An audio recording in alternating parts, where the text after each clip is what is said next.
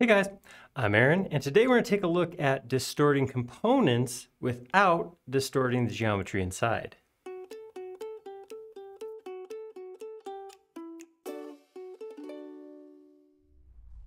Was that description mysterious? Did that make you have to stick around and find out what I'm talking about? So when you create geometry, you can always use things like scale or move or rotate to change where that geometry is, how it looks. When you create a component, you create two levels of potential modifiable geometry. So you could always go into a component and change it. We know components are linked together, so if you change what's inside one, they all change. Or you can change the outside, the component wrapper, and what's inside will stay the same. So let's take a look at how to do that right now. I do, of course, have to give credit where credit is due. This is something that I saw our forum user Box, Sage over on the SketchUp forums do in a GIF, and it just got me to thinking about, what was being shown there. So here I got this shape. I just kind of created a 2D shape out of arcs and then, did a little bit of auto fold to kind of poke it out. Simple shape like this. I have it selected. It is currently a solid component. Solid part's not really important for what I'm showing. Component is. So I'm going to grab this. I'm going to grab by this corner right here, and I'm going to put this in the corner of my frame right here. So this is just, again, wall with an arc on there, kind of emulating a window. It's kind of the thing we're looking at here. And there we go, that goes in there. I want to make a run of these across and just have them fill the width of the window. So I'm going to grab one copy. I'm going to modifier key, Option or Control to copy it over. Hit Scale, and I'm going to scale to -1. And then, oh, that was close. Look at that. Dang, that might have been perfect. I'm going to move that one so it directly connects right there. Then we grab both of them, grab them from here. Again, modifier to copy to here, and I'm going to type 2x. All right, so there we go. So I got my first issue here. Of course, this is too big. This wasn't created in even increments or anything like that. So I could do a couple things. One is I could figure out, okay, I have 1, 2, 3, 4, 5, 6. So I could take this edge, for example, and divide that into 6 pieces, and then take this length, and then, oops, take that length right there, go into this component, open it up, grab this geometry, squish it back so it matches. I could do a whole bunch of stuff there to make sure that's perfect. But what I will choose to do instead, I'm going to grab one of these real quick and set it over here, just a copy. This is our master geometry. What I'm going to do instead is I'm just going to grab all of these right there. I'm going to hit Scale. Spin around back. You can see it's a little bit easier. There's my scale. I'm just going to scale them to the window. I'm also going to make them a little bit thicker this way, fill up that window, and I'm going to bring them down, make them a little bit shorter. So that's more what I'm looking for. But notice over here, I just recreated, totally adjusted the geometry in the window. This piece over here didn't change at all. It's still the same component. So if I grab all of these and grab all 6 of these, and I'm going to click right here, modifier key to copy, and I'll bring that up just to about where that arc ends, right? That arc ends right there. And I'll take those and I will scale those vertically, make them stretch up a little bit more like that. Cool. All right. And then I will copy those again. Option. I'm just go to right where that arc ends, right there. Where is that? There we go.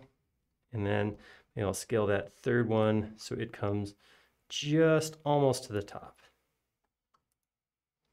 So there we created, out of this one component, 3 different sets of geometry, and my original geometry is still the same. So why does this matter? Why does it matter that this is still the same? Well, if I did want to come in and, I don't know, maybe I wanted to paint it, or I wanted to make a change to the way the arcs worked or something like that.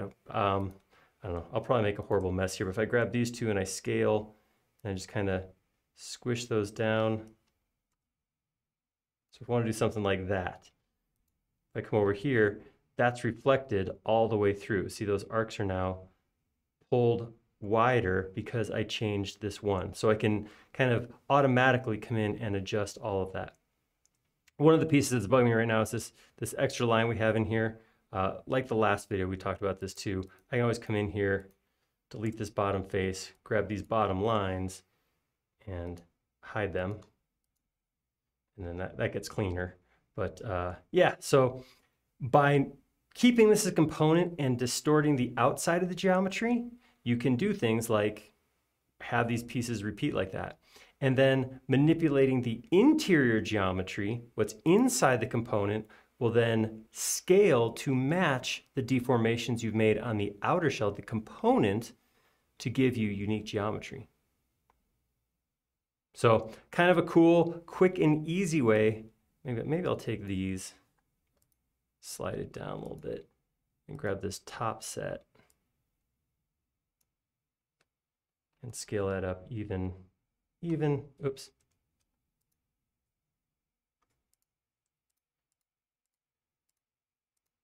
Scale that up even a little bit more.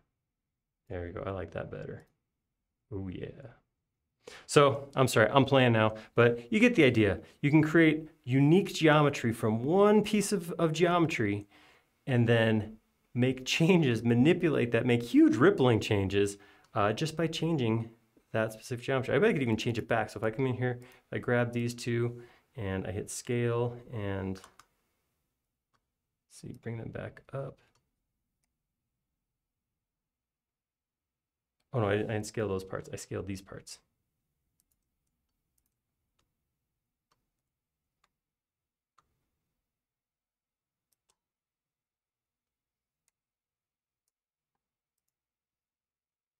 Yeah, so cool thing to play with. Get yourself some neat, unique geometry based on deforming a single component. So that was kind of a fun one. Like I said, I saw what Box made when he created his thing, and he did the same thing where he just created one geometry. I think it was kind of similar shape and just super cool. And I just thinking, well, like, what else could you do with that? And yeah, just a fun way to do that. Remember, the geometry inside the component can change. That will affect everything. But manipulating the component itself, the shell, the container, will only affect that specific instance. If you like that video, click like down below. And if you haven't already, please subscribe. We create several videos each and every week around here. You'll be notified of all of them and our live streams if you subscribe. Most importantly though, let me know what you think of that. Like I said, it was a little weird one. It was a little off the normal training path, but we like to mix it up around here. Do you have a tip like that you think would make a good skill builder? We like making these videos a lot, but we like them even more when they're showing something you want to see.